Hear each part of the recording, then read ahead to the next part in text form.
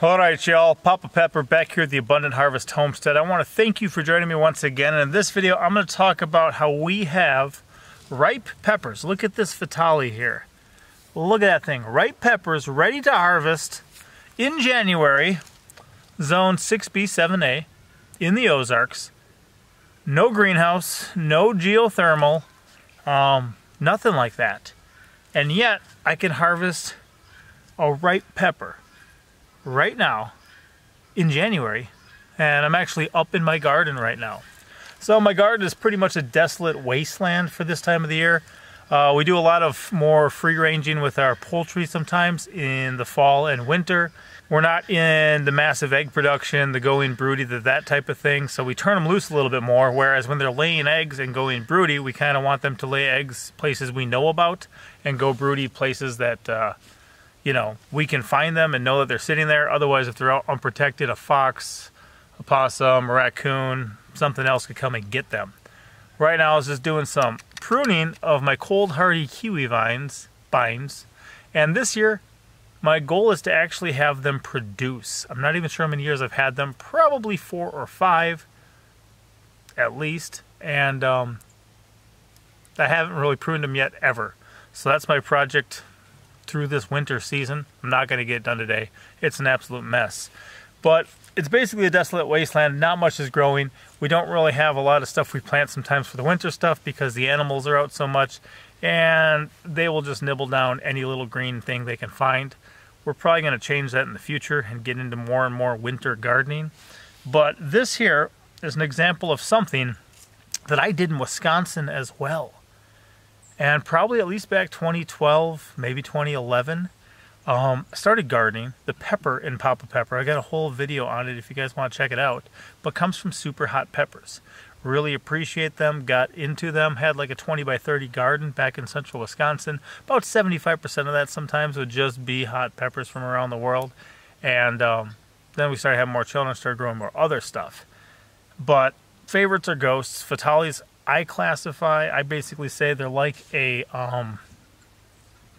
yellow ghost from Africa, is basically what a Vitale is. And you can see here, 1, 2, 3, 4, 5, 6, 7. I have at least 7 other fruits besides this one that's ripe right now. So I'm actually going to harvest this, okay? I'm harvesting peppers. No greenhouse in January. And the way that I do that, back in Wisconsin, I used to start my hot peppers by about mid-February. And I wouldn't plant them outside till like June 1st because we'd have the possibility of later frost just taking things out. But I wanted to get something healthy and established, and then of course, by the end of October, a lot of times it may already be snowing. So I had that short window of opportunity here. It's nice and longer. That was part of what we considered when we moved down here, is that I wasn't giving up much, but I was gaining a much longer growing season, and most of what I grow up there I can still grow here. I can just grow all sorts of other things and got a lot longer to grow it. But one thing I started doing in Wisconsin then is, rather than fighting that so much and starting with a little plant every year and then having a short growing season trying to get to grow, we began lifting them. So at the end of the season, before that first frost, I'd pick some of my favorite ones. We had a Pekin pepper from down in South Texas. I think we originally got from one of my wife's aunts, and we brought it back on a trip we had. And then for year after year, I would bring that in every winter, and that thing got really tall. Had it in a 5-gallon bucket. Also started doing it with their ghost peppers. Had a buddy up in Stevens Point, Wisconsin. He started doing that with a lot of his, just bringing them in and overwintering them. For me, I would bring them into the basement, set them there. I'll often grab them out of the soil in the garden and put them in a 5-gallon bucket, and then just kind of let them go dormant-ish, but not die. Because far enough south, the pepper is going to be a perennial plant anyway.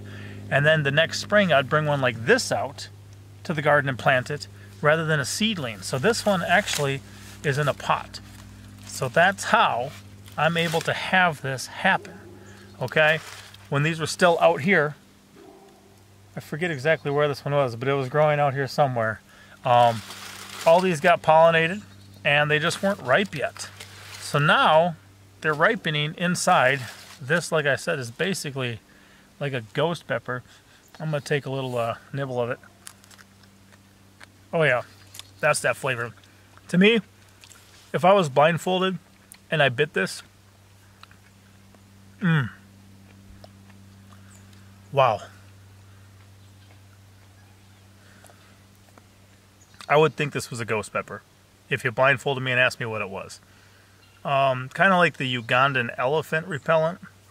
I gotta see if I still got seeds for it. I got a video on that, but when I grew, I think I got a video on that. But when I grew my Ugandan elephant repellent, it was kind of like a Pekin pepper, but it tasted a lot like this too, just in a Tic Tac, little red Tic Tac shaped form. So this is absolutely awesome, and I would recommend this if you have indoor space, even if you don't have a greenhouse. You're not having, a cold frame. You can just pick them up and bring them in the house. And maybe it's just a favorite plant. Maybe if you got one that just does amazing, I'll tell you what, the seeds from this may be cross-pollinated with something else. Could happen. I wasn't specific to keep this one away from everyone else, the ghost peppers I did. But since it's the same plant, these are going to be true to kind next year. I'm going to plant this and be able to start with this and have it probably get, 4 or 5. I had some Carolina Reapers over 6 feet tall the other year, just cranking out a harvest. And I really like starting with something like this. I meant to do this with my ghost peppers too, but I missed it. I came out too late. I also want to start some stuff with sweet potato slips. I'm actually in a sweet potato bed right now, where at the end of the year, before it freezes, I cut down a bunch of the vines and then plant them, and then have them grow as a house plant through the winter, return them to the soil again in the spring, and not have to worry about keeping the actual sweet potatoes through the winter, but just use, the slips. I think that'll work. I think it'll be good, but I want to get better at it. And of course, as we progress with life, as we set ourselves up better on this property, I want to kind of incorporate it into my lifestyle where I'm making sure to catch things. Like I could have ghost peppers like this too. This is the only pepper I've got right now like this, but I love it. Okay, it's months before I'm going to be able to eat one from the garden, even with planting this. Once these are done, they're going to have to flower, get pollinated, set fruit. Then the fruit's going to have to ripen. So now I can enjoy this right now, even though it's the second week of January right now. Absolutely awesome. I love that. If you guys haven't done it yet, I'd highly recommend it. It's going to give me a bigger harvest next year off of this one plant. Gives me the chance to eat them now, starting with a bigger plant. I just like it. It's got a lot of benefits for it. And eventually then too, I do want to get a geothermal greenhouse and some other things growing. But while I wait for those hopes and dreams of the future, this is something I can do right now. I'll see you next time. Papa out. This book started as a story that our grandpa used to tell us. We decided to take some pictures to turn it into a book. And I took all the pictures for the book. If you want a great story for your children or grandchildren, you can buy it on Amazon and in our Etsy store. The link will be in the description and in our pinned comment. And if you order it from our Etsy shop, I'll even autograph it for you. See? It even says here I'm the photographer.